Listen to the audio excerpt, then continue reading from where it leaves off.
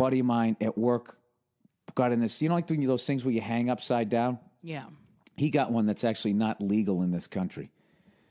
But they sell it in Canton, and you just basically, you're more hanging from like your waist as opposed to your ankle. What's the one that my dad was talking about? My dad was talking about the one where you hang from your ankles. Yeah, and what my chiropractor was saying was that one, it puts stress on your joints because you got your whole body weight, puts like your ankles, your knees, and your hips because your whole body weight. With this other one, my dad loves that thing though. Yeah, I don't know. A lot of people love it for whatever reason, but I've been using the other one, and that one would be like, say, like you're at the zoo and you're at the gorilla enclosure, and you want to bend over and look for the dime you just fucking lost. This is a very timely example. Just imagine that, except you don't fall in. Right, and then hey, here's the thing: if an adult fell in there. Yeah. Would they have shot it with the tranquilizer thinking that maybe the adult could handle the fucking thrashing that he was going to get? I think that the adult would have had the presence of mind to like slowly try to back out of the situation as opposed to a baby that's just kind of like sitting there. Can you give us an example of how you would slowly back out of a situation with the gorilla? All right, you fall in. Oh, my God. What would you say?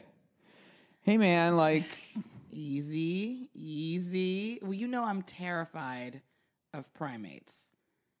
Like, they just freak me out in general. So I don't really know what I would do because I just feel like, what is it? Oh, I know what I would do. More in common, like DNA-wise or something with a chimpanzee than they do with a gorilla. Like, that freaks me out. How human they are. I know exactly what I would do. I don't like it, actually. I would curl up in the fetal position and I would cover up my face so he wouldn't rip it off. And I would just be like, if I got to take some gorilla fucking kidney shots, I would much rather take that. If he comes over and just fucking wails on me, like from fucking ankle to the side of my head, I will take that before I will just stand there with my face out, waiting for you to rip it off. Well, like, do they? Yeah, I mean, I feel like that's probably the best way to go, so they don't see you as like a threat or something. Like you just sort of submit to them or something. I don't know, but then I don't want them to be like, I'm sure this information is on the internet. My wife now, like it's just so weird. I don't know. They really freak me out. Remember when we went to Australia? You know they're going to grab you by your ankle and just drag you around like a fucking... Like they did that little kid. I haven't watched it. Oh, remember when we went to Australia and I was telling you... Do they have video of it? I don't want to watch that. I think so. Don't watch it. I did watch the one of the naked guy that walked into the lion enclosure and he's trying to kill himself. Oh. And the fucking... His neck is in the fucking thing's mouth. Did he have to go in naked? I mean, I was talking about that That's on DVE. Extra. Oh, my God, That's a little it's like, go ahead, grab my neck, but I still got to cover my junk. You still got to keep your boxes on, right? No, but this is the thing. The thing was just had him by his neck. Did he survive? Yeah, because they must have just fed the fucking thing, so it just had him around the neck. And the guy's literally, he's got his arms around the lion's neck, and then and then he wrapped his legs around his body. He basically had it in the guard, like a jujitsu guard, and the fucking lion had it around his throat. But he wasn't shaking him or anything, and everybody's like, going, oh my God, and in whatever fucking language, whatever country it was in, and they're filming the guy. The guy was completely fucking naked, and he obviously had like mental issues because if you're in sound mind and you kill yourself, you just like jump off something, right? Yeah, you don't wander into land on somebody's, cage, naked Volkswagen Passat. Wait, but I wanted to say when we went to Australia that time, were you with me when I was in that monkey exhibit or whatever, and it looked like Planet of the Apes, and it was freaking me out?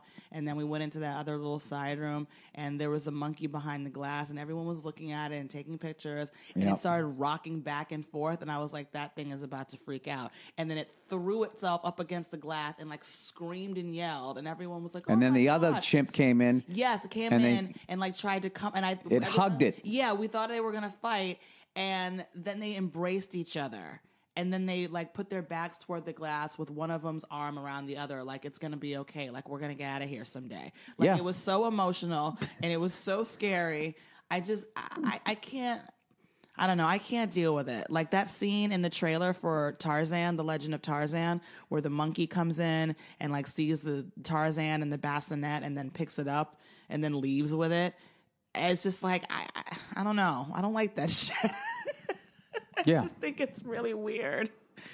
I mean, if that was in the wild, they would eat that baby, and they would actually keep it alive as long as they could, because they guess. enjoy the screaming because it brings their fucking. Is that true? That they get off on it, man. Dude, chimpanzees are fucking evil. Gorillas are chill. Gorillas don't have anything to prove. Chimps have the short man's disease. Yeah, I feel like gorillas are a little more chill. And then you got those tweaker monkeys. Yeah. Right? The meth head ones. Yeah. Those ones that throw their shit at you. The chimpanzee was the one that like threw itself up against the glass and was like really loud and screaming. Yeah, the gorillas seem a little bit more peaceful. Those are the ones that are handsome. Like you saw that one gorilla that everyone was freaking out about in the zoo in Japan because everyone thought it was like it's actually a very good looking gorilla. But yeah, that was weird. It was weird. It was really weird. You'll never find another gorilla like me. Like sexy gorilla. That's why they freak me out. They're just so human-like that it's unsettling to me. And I don't like when they make gorillas have agendas, like that commercial where the little girl is deaf and she's doing sign language with the other gorilla. It's like all very That was an orangutan. A what? Orangutan. What is that? That's the ones that look, if I was a fucking chimp, that's what I would look like. The ones with all the stringy hair? The orange ones that look like old men. But they're like sign languaging each other.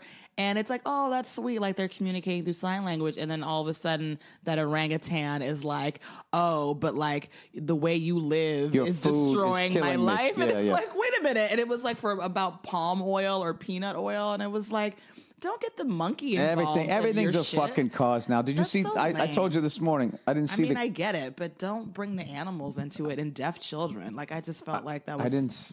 Yeah, those fucking monkeys with their agendas. I didn't.